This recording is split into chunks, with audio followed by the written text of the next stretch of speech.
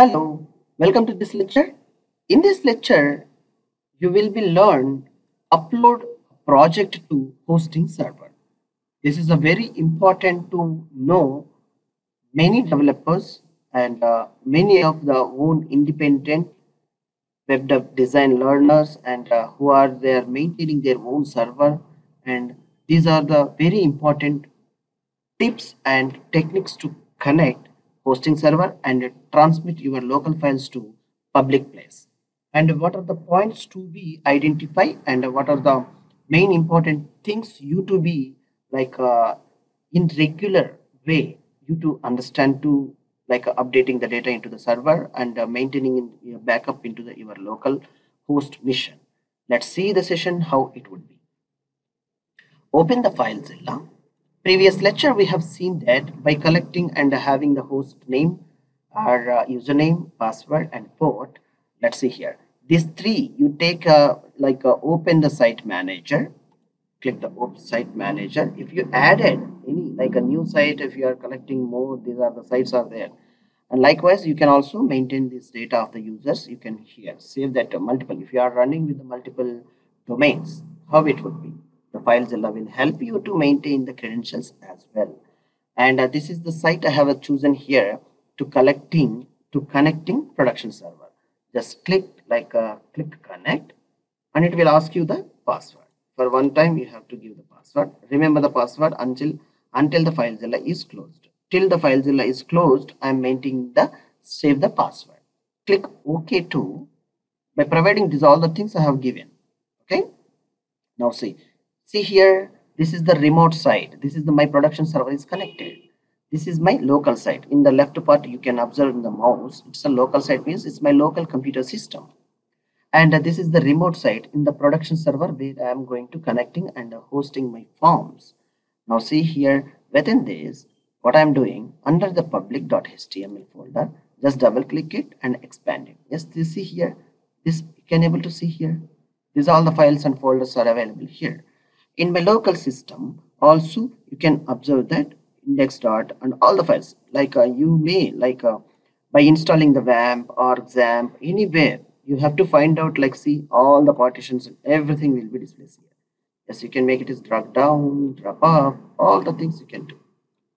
See, this is my PC expanding. Once if I expanded, all my partitions are showing. Where is your folder which you have to send to the server? That you can define the folder and find the forms. Once you find the forms, all are, you can send one by one by selecting the forms and all. Just click the this is very important. Which folder you are trying to sending. Like if I am selecting demo in the left side, you have to choose the right side as in a demo. The same place we have to send the content.